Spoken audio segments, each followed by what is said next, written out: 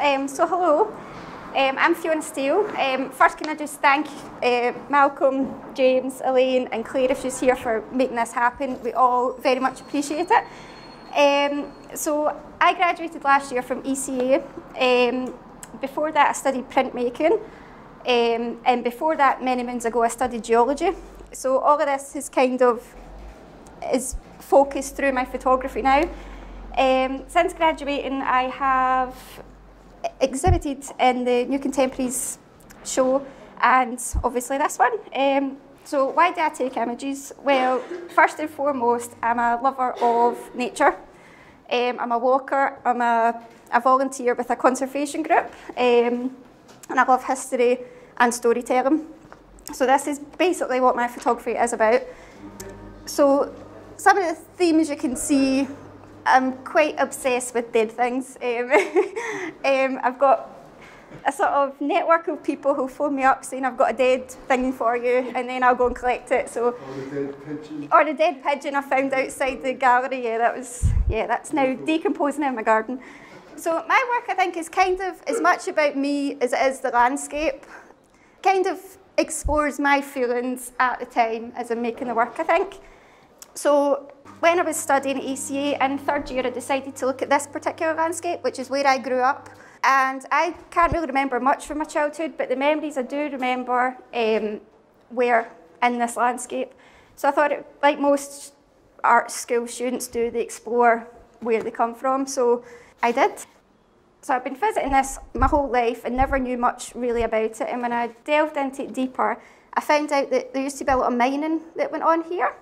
There used to be grouse shooting, and apparently Winston Churchill would come up and grouse shoot.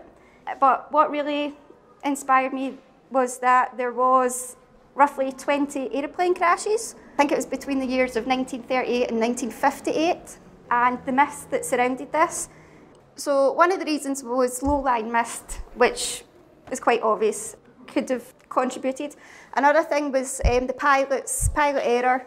These guys were not trained properly and were flying really powerful aircrafts.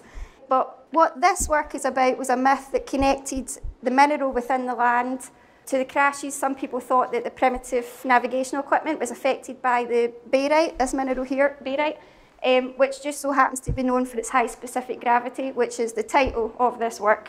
So this is what this is kind of looking at, the sort of mystery that went on here. I think it's still an ongoing body of work. I kind of see this landscape as somewhere where I could do my creative process for the rest of my life and always go back and do it in the same landscape. And it's like different chapters exploring the different sort of points of history. So this is exploring the myth, but it's not finished. I do still have other images. I hope one day it can become a book. Yeah, so that is that. I think as well, what I'd like to point out, and this is by no means bragging, but it was the ease that these images have came to me. Most of these were took over the period of maybe a month or two, and they were so easy for me to take, which is not normal. But I think that ease has came from the 3 or 4 years research previous. So I say it's only took me 2 months to take the images, but in actual fact, I've been researching it for 3 years. So like, take this one for instance. That is the shadow of a doorway from an old barn. It's called Heathfield Farm. And interestingly, one of the planes that came down was a swordfish, and it was 3 American pilots that were on it. And at the time, there was no access to these moorlands. So what they did was the locals put the dead bodies in this barn until the RAF could come and remove them. So that's just a little story about that image. Pick another one. This image was taken during the Beast from the East. While people were moaning about it, I was out there traipsing through knee-high snow, loving it. So I think my photography as well, like when people wouldn't normally go out with the cameras, that's when I'm out there with my camera, abusing it and using it. So how has MPG benefited me? I think it's been great hearing from previous members. I think what was kind of emphasised was to push your boundaries, do something, try something that is not normally what you would do. And I've done that by using digital. These are all digital images. Before that, I was always using medium format or large format. And to be honest, I was kind of forced into doing that as well through being completely skint after graduating. But I'm really happy with the results. It's a body of work that I will continue with and hopefully make a book from it. Yeah, and I think that's enough from me.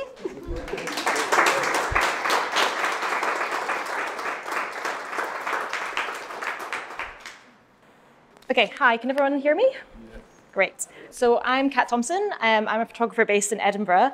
I graduated from Edinburgh College in 2016, so it's been a couple years now. I'm going to talk a little bit about my approach to the theme of latitude, and also being part of the MPG, about the process, because for me, I'm only exhibiting 3 photographs here, but there was quite a lengthy process to get to these 3. So first of all, my approach to the theme latitude was to take it in the same sense that our title, Elbow Room, is. So it's like scope for freedom or action of thought. So I decided to try and incorporate this feeling into the actual process of making the images. So a lot of my previous works were very prescriptive. I always had a very definite idea of what they were going to look like. The briefs were quite certain, whereas this brief for me was quite broad because it was just one word. My other images were they were always shot in digital, they were always in a studio, they all had very controlled kind of lighting setups. I would pick models, because maybe of the way they looked aesthetically, or even just like their hair color or whatever, and everything was really controlled. And as Fiona said earlier, when we joined the MPG, they were quite keen to kind of push us out of our comfort zones a little bit. So I decided for the first time ever, I was going to shoot medium format film, and only use natural light to produce the images, which I think some people think is maybe the easier way to do things, but for me it was actually much more difficult to kind of let myself just keep it loosely and kind of try and organically follow a process. So in that vein of trying to help these things kind of unfold organically, I kind of went into this series of portraits quite openly.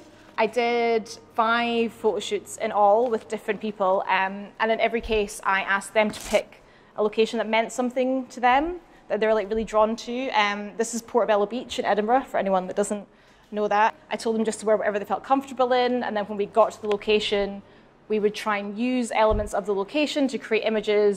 I usually was with them for like an hour, and it was kind of just like having a play and seeing what worked for them. I hope that by doing this kind of much more less controlled environment than I'm used to, that the sitters all kind of like see a semblance of themselves in the photographs.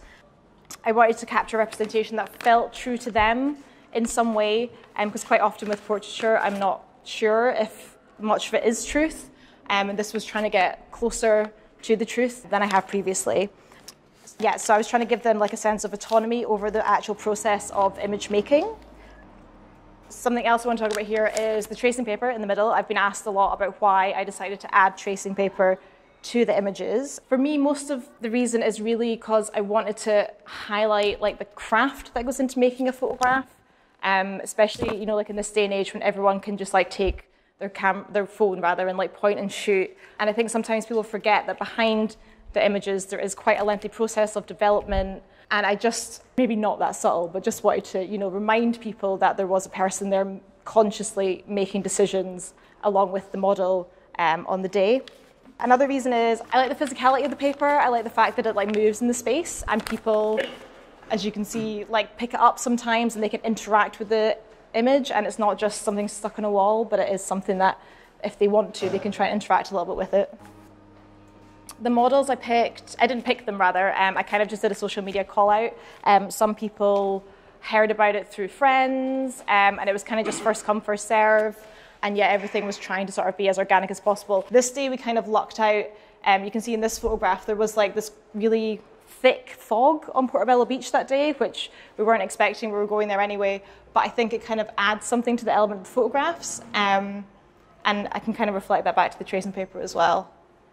I want to talk a bit about the MPG. I mainly decided to apply to be part of the MPG because I was working a lot in photography, but I wasn't really making any images for myself. And it was really, for me, like a push towards making a personal project. And I kind of forgot sometimes how difficult it is to like put yourself out there in that way, because you're presenting something that you're quite happy with, but you never know what people's reactions are going to be to that. And in commercial work, it's a lot more prescriptive and prescribed, and that's what I'm used to. But I think the whole process has been really useful to me. And I just want to say thank you to James and Elaine and Claire, wherever you are, and also to Malcolm and Street Level, because it has just been a really good experience. And that's me.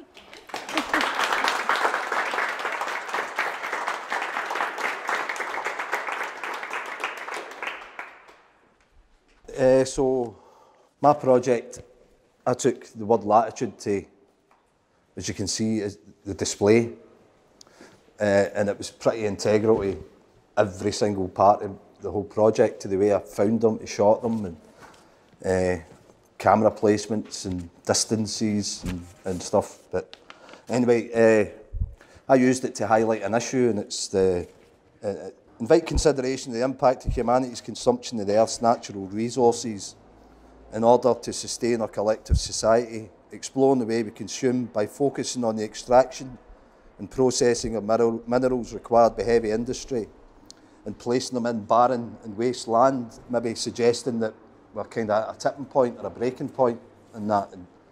But the idea came to me, and I was on a family holiday in Pittenweem, which I was quite apprehensive about going to, because I still hadn't really come up with my idea for the project, so I was scared to get away from my computer and my research and stuff like that.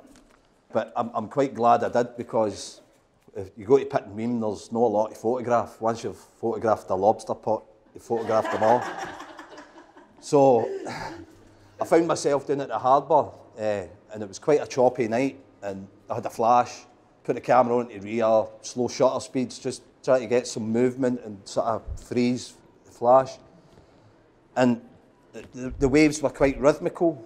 Yeah, every 6 or 7 there was this big wave came in and crashed on the harbour wall, and you could feel the impact of it and stuff. And I used to work in construction, and I says to myself, that marine concrete is taking some pounding, it must be solid.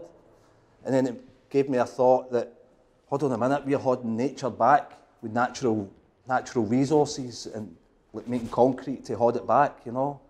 And this was at the same time that the refraction plant in Mossmoran had a flaring issue, so the whole sky was apocalyptic. And that's when the idea of kind of focusing on the way we consume Earth's natural resources was to project my project almost. But it was also inspiration for a few quotes that I uncovered in a previous project, which is pretty similar to this, and it was facts like the recent construction boom in Africa is taking sand as a more precious natural commodity than water, and they're taking it for riverbeds, and they're displacing rivers, which is causing irrigation problems for the rest of the year and stuff. And I thought that's a bit sort of full on. And the reason why there's just lots of discoveries in the deep ocean for all these kind of creatures that science hasn't kind of found before is that there's plans to mine the seabed for kind of minerals and resources that we need in modern life. And I thought, geez, if the ocean goes, then we're away pretty quickly. And another one, it's like Apple have got this new technology for communicating, and they can't get enough of the components, like lithium and components to make a battery, so that they'll have to shelve it until they get enough to make a profit. So these are kind of facts that inspired my whole project. But the original idea was to photograph structures and installations that were surrounded by agricultural land, because like I'd read once that probably the most unnatural event to have happened to the earth is farming or agriculture, and we need that 3 times a day. Do you know what I mean? But with the timing of the exhibition and the timing of harvests, it meant it wasn't going to happen. So I decided to kind of try and find barren and kind of wasteland, and I kind of based it on a movie I watched in the 80s and recently kind of looked at it again, and it's Andrew Tarkovsky's Stalker, where there's a zone where an event's happened. So I tried to kind of find these places that would suit that kind of look. But I was always out with this kind of one phrase in my head that the horizon is bleak for consumption. So I kind of think that with having that, it allowed me to choose these. And it was quite a laborious kind of project, because there was probably over 30 locations that I went to try and find 5 or 6 or 7, you know, and it was pretty physical, like, and I was using public transport to keep my carbon footprint down. So that meant, like, some of these, the distance walking was 12 miles before I even took my camera out of the bag, you know, and having to wander about to find the right place, to put the camera the right height and everything else that would match my whole series. But to be honest, I love the challenge. It complements my logistical brain, you know. It's going out with everything, researching, searching on maps and taking ordnance survey maps where you're reading the land and stuff. It's just, it was hard, but it's such a pleasure. But the best thing was when I was out there and the feeling of solitude, almost like the last man alive, I think helped in the project as well, because there's like, the only things that I was coming across were dead sheep or half-dead sheep. I tried to rescue this dead sheep once, and I think it just wanted to die. And I think Muriel, a couple of days, I really I was in a downer because I couldn't help it, you know, type of thing. So I think that helped in the bleakness of it, that I was out there and I felt as if I was kind of uncovering secrets. I felt that this was finished until after the opening night, and we were kind of, after the opening night, and we've had 7 months of getting mentored and coming through every month and meeting up with the mentees and stuff and being influenced with your project, which Claire and Elaine and James are just perfect at. They just guide you in that route. But looking at it, it's pretty similar to my previous project, which is quite apocalyptic. I set it in a Mad Max future. But I was also thinking that because I wanted to do it with agricultural land, then it's not going to stop. It's going to be a chapter of 4. So hopefully it's either a bigger exhibition or a book where it'll be agricultural land, wasteland, and then hopefully winterland if we get snow this year, and then the apocalyptic one. So that's what's been great about being mentored, that you see that you've done this work, but so much potential ahead to expand it. Just being allowed to exhibit in Street Level is just amazing. The mentor was brilliant. It gave you a chance, because I think when you graduate, it's quite lonely when you try to come up with projects. And as Kat was saying, you don't know if it's good, or you need that kind of peership, you know. So it's good to get that inclusion. And I think somebody had said it earlier, we're a wee band, and I think we will all stick together, you know, type of thing. I don't see any who's rushing to delete my WhatsApp account, you know. So anyway, that's me. So that's it. Who's next?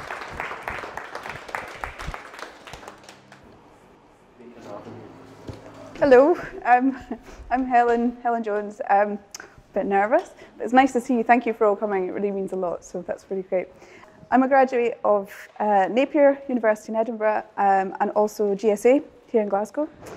This is the first thing that I've freshly made since graduating, so this is quite a big time for me. Basically, with this project, unlike Monty, who went outside and did lots of climbing up mountains and things, I actually stayed inside for this one. And the project, which is called Archive 16, actually came from a roll of film that was given to me by a friend's mother. And it was a really old roll from, it's called Kodacolor C20. I think it's from produced in about the 50s. I think they discontinued it after the 70s. The exact date's on the form there. And she said, can you process this, see if you can find anything? Might be exciting, might be nothing, we don't know. But because you're not allowed, there's nowhere in Britain that you can process that now. So I went to Stills, and Evan and I developed a way to hand develop it, basically. So at Stills, we spent quite a lot of time in the darkroom testing different temperatures and things. That's the main difference, is the temperature that you process the film at. So after doing that, I scanned them, because I really loved them. I found some images that I really loved. And then I wasn't sure what to do with them, really, after that. I thought, this is, they're amazing, but I don't know what to do. On the film roll, I was really fortunate, I think, in what I found, because out of the 16 frames, I found 6 frames that were really interesting to me. I found a day trip, which was with the car, an outing by the beach, and I also found, which aren't in this display, I found some photographs from a funeral, which to me seemed quite a bizarre combination of things to all be on one roll of film. But this was also what was really interesting, because for me it meant that all those events became equal, because they're all on the same sheet of film. So from that point, I started working with the images. I went to the dark room, which I haven't done for a really long time. I actually brought the first one, which I did, which was this one, which was a bit of an accident. And I pulled it out of the machine, and I sort of thought, oh, that's not what I was expecting. And then, gradually I tried to work out what had happened because I hadn't colour printed for about 15 years, which is quite a while, but I was a bit gung-ho and thought I could do it anyway. I actually made some notes that said things I've learned in the darkroom, so I'll just read you them. The first thing was you need to put a lens in the enlarger. Second thing was you need to focus it. The third thing, this is a really good tip, was that you have to open the aperture to focus and then you can stop back down. But I didn't know that, so for the first lot, I kept trying to focus it and couldn't actually do it, so I felt a bit silly. And the next thing I found out was that too much light makes your image black. And that actually became basically one of the pieces really for me. Because during the process at MPG, the person who initially gave me the roll of film said she didn't want me to exhibit any of the work from it. And through numerous conversations with James and other people, lots of crying and tears and not knowing what you should do, in the end, my resolution actually was to make a piece that was actually basically all black. So I used all the negatives and overexposed them all, and that's how I got the black shapes. And then, as a part of a conversation with the PCs, I thought I'd make this one, which actually shows you the colour images. I spent a bit of time adjusting the colours to try and get this feel. I tried to do it in Photoshop, and you can't get the same kind of result. The reason I've chosen the car as the one that you see the most in this piece is because that one for me feels really special because it's a snapshot and it's almost like an accident. And I think that the way that we take images now, the way that we photograph things, we probably delete a lot of those. But actually, if you think back to this one, I think everybody has a memory of going on a car, on a journey. Even though the memory changes over time, you still have that memory. So that's everything.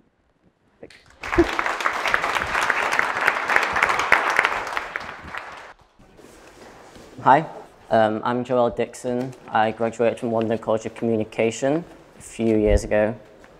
Moved to Glasgow just 9 months ago, just in time to apply for the New Photographers Guild. And this, Why Did I Never Realise Before That That Was Beautiful Too, is a series of self-portraits that looks at the performative nature of sexual identity. The title is taken from André Gide's novel, The Immoralist, in which the central character tells himself, "I've always thought that great artists were those who dared to confer the right of beauty on things so natural that people say on seeing them, why did I never realise before that that was beautiful too?" When I rediscovered the quote after looking through old notes to help contextualise the work, it seemed to articulate something about the images in much fewer words than I'd been able to do myself. The work, I like to tell people, is about the ways in which history and power structures shape the everyday. That is, the way in which we think and understand the world as being the result of a long history of changing cultural and societal beliefs. This makes looking subjectively at images of nudity difficult, as public displays and artistic portrayals of nudity are something that have been highly moderated, restricted, and censored throughout art and society for centuries. I'm interested in the male body and the history of its representation, and I employ a visual language from its usage in art and literature, combined with text pulled from various sources to challenge and critique current trends in thought. That is how we understand the male body, nudity, and gender in a patriarchal Anglo-Christian society. My intentions through this critique are to highlight a larger problem that we have in the West, which is the over-sexualization of the encounter with the naked body and the pervasion of the idea of the ideal body. As a consequence, we have body shaming and the celebration of certain body types over others, an anxiety-inducing symptom of a capitalist society which profits from making people feel good or bad about the way that they look. What I hope to do through addressing these ideas and using my body, my own body to make a political statement in a public space is to empower people to take ownership of their own bodies and the ways in which they perform their sexuality, both publicly and privately. My interest in photography has its roots in the medium's history. When I was younger, I was particularly influenced by the early modernist photographers. So we have those associated with the Bauhaus school, particularly Laszlo Moholy-Nagy, as well as others across Europe, such as André Cortège and Man Ray, and those operating in America at the turn of the 20th century, Edward Weston, Alfred Stieglitz. One thing that always seemed to unify each of these photographers was their use of strong lines and the theatricality of their use of light and shadow that gave the images their depth. As a result of this engagement, I have always been very aware of the image's surface, by which I mean the formal arrangements of the space within the frame, as well as the dramatic potential of light and shadow. My attraction to a space because of its formal elements will always be the starting point from which I construct an image. The second challenge will be how to frame the space, and the third challenge will be how to disrupt this formal arrangement. How can I position myself within the frame, within the space, and challenge the viewer? Or how can I present something of an internal self? I'm also interested in the possibilities of blurring the boundaries between public and private space. And I think that when you start doing so, you're really able to start challenging people. That is in a way that makes them ask questions of themselves or of society or of the people around them. I think it's at this point that we can take the conversation back to the body, because how we see the body in both public and private spaces is still highly moderated. I want to talk a bit now about my body and my body in these images. Photography, or the act of photographing, or the photograph, I think in some circles is still thought of, and in some respects is a direct copy of an object or a space. In my case, the camera frame is a stage and I'm performing. Don't let yourself be fooled into thinking that this is what I look like underneath my clothes. The images are highly staged, and the poses, while I try and make them look as natural as possible, are often really hard to hold, even for the time that it takes to make the photograph. So I think what I'm dancing around in bringing this up is photography's ability to produce fictions, and its ability to allow us to present something how we want to present it, and its ability to allow us to create our own spaces. There's a tension between the desire to liberate the body and the artifice that is required to achieve this. I've been asking myself what I think this tension is and why does it exist, and I still don't have an answer. But I think it's that tension that drives the work, and it's through making the work that I feel I'm getting closer to understanding why and where this tension lies. I think there's something to be said for photography or painting or any other art form as being a language in its own right. And the entire reason that I make the work that I make is that I'm not able to articulate in words what it is that I want to communicate. And maybe once I am able to, then it'll be time to move on. What I presented for the New Photographers Guild certainly feels like part of a much larger body of work, and is something that I can see myself working on for quite a long time. I'm already working on new images. I'm just taking steps towards making a book, which I would like to produce myself. I'll produce all of the prints for the book in the darkroom and hand bind each copy. The work in the images is something that I'm really invested in, and it's something that I really give a lot of myself to. And so it makes sense for me to be involved in each stage of the production. I'll reintroduce colour to the images through the use of oil paints, which is something that I've done in previous work, and it's something that I'm keen to explore again. At that time, I was particularly interested in this idea of sanctity and the use of blue and gold in religious iconography, which again is something that I'd like to revisit. That's inspired by the following quote from Jean Genet, which is the fame of heroes owes little to the extent of their conquests and all to the success of the tributes paid to them. That's it. My name's Daniel White, and this is my project Tales of the Unearthly. I'm a recent graduate from City of Glasgow College in 2017. I recently had exhibitions at the Royal Scottish Academy and the RSA Open, Flow Photo Fest in Inverness, Highland Print Studio, and with the college I was at Free Range, London. My work's basically involved around dreams and meaning of place. My work always has a strong connection with place. As previous works, I try to explore place and history. It's an important component in which I pick a topic to explore. The place needs to have a connection or a fascination like this. This is all based on the celestial triangle of a latitude line. The place is Falkirk, from which we originate, where Bonnybridge and other areas of Fife and Falkirk have the most celestial activity in the UK. When making this work for the Guild and following a loose brief of latitude, I wanted to create the Celestial Project, and I wanted to connect to the place. This is a place that I visit quite a lot, and I feel it's a quite creepy space where certain aliens or anything or that sort of magnitude could maybe visit. I did not want to make a stereotypical alien project that looks fake, like documented like films where there's flying saucers in there. So I wanted to keep it real. I wanted to be a performance act where I was envisioning being an alien or some sort of amorphous creature roaming around the woods like a wildcat. I have made stills for this project over the course of 5 months, but I felt the stills didn't represent the body of work that I felt it was celestial. I felt it had to be like a moving project. I never really made any moving image when at university. Never explored it at all until I came to the Guild, where my fellow mentees said that I should actually explore moving image as my work's seen as more cinematic. So this was the first time I've ever shot a video, and this is why I wanted to be on the Guild, to experiment and explore different methods and techniques, which I felt the mentees and the mentors helped with a lot. There's always something unsettling about the unknown and the link of the middle.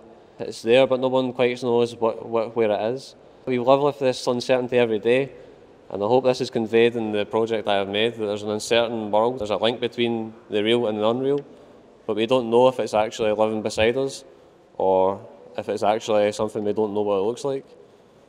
I wanted to include gold in the project, as Scotland has the most gold count in the whole UK. So gold is not a derived earthly product that falls from the sky from an explosion. So having gold in the project linked to the whole celestial experience of something falling from the sky, landing on the earth, a specific part of the earth where the Bonnie Bridge and Falkirk is most known for celestial experiences, linking that with something coming out of the sky, falling on the land, hatching out the gold, and moving around the land like a human would, exploring the land, kind of like an experience where people see in the woods. They say they see a Bigfoot or a cat. It's known quite a lot, but nobody really believes it, so it's like a found footage sort of video. That's it.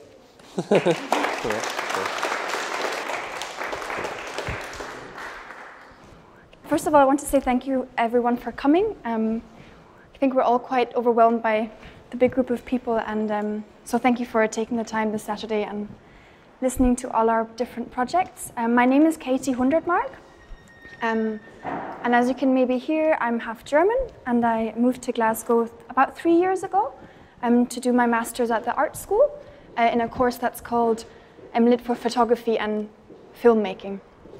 I actually studied with Helen, so it was nice to be able to spend some more time with her on the NPG course. My interest in photography started out quite clearly with the staged image, and I was always quite interested in sets, theatre productions, and the way that you can kind of subtly create an environment within a picture or within a traditional photograph that can add to its story or add to the narrative within the story. And I started out mainly using the image as a stage and placing myself within that image, along the lines from what Joel was speaking about, kind of performing for the camera and adapting different roles or slipping into different stories and histories in order to then attain some kind of better understanding or just have a context or a frame in which to play and to move.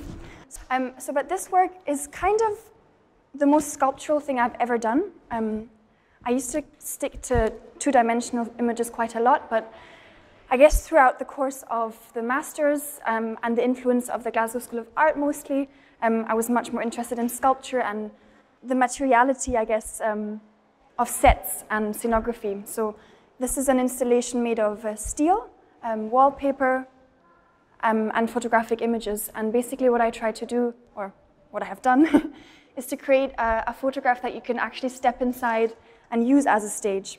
And I don't know if anyone has taken the time yet to walk around. So this installation works with an effect called the anamorphic effect, basically.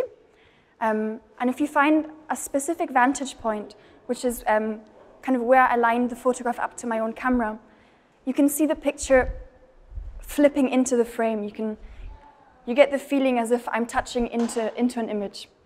I mean, if you're interested, we can test that afterwards. A small hint is that this is the vantage point. And so the title Spielraum, which is the direct German translation of the word latitude, or one of the different translations, in English means something like room for play or scope for play. And I initially had the thought to translate what my interpretation of latitude was into the 35mm film, which is something you'll be able to see in my little part of the publication. So to use the frame itself as latitude, and I guess from a very abstract point of view to try and think what different stories, what different stages, what different content a frame can actually hold in itself. What actually transpired to be the work is just one small perspective, one vantage point on that scale of latitude for me. And when it comes to the image itself, basically it's a progression, it's a series of 5 images where I gradually manipulated the canvas, I would say. And again, it was that play with the picture as some kind of material, as if I could literally reach into it and mess up mud. Basically, I was playing around in mud. It was quite funny to create this stage. The piece is definitely a work in progress, and in my dreams, I see an even bigger stage. So yeah, this is kind of the first elaboration or the first idea of the image as a stage. To finish this off, I could maybe say that I'm working on another performance piece at the moment that will open end of July in Edinburgh in a place called Dock Artist Space. So if any of you Edinburgh-based people are there, you're more than welcome, and I'll get it out there on the internet as well.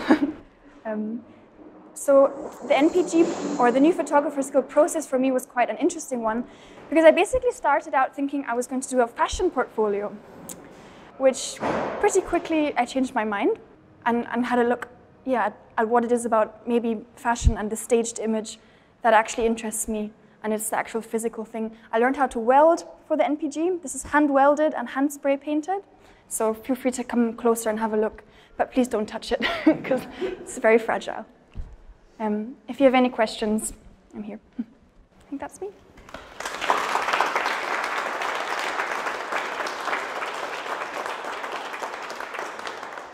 And of course, thank you again to all our mentors and Malcolm and Street Level and the whole team that's been documenting and taking pictures and supporting us. Thank you.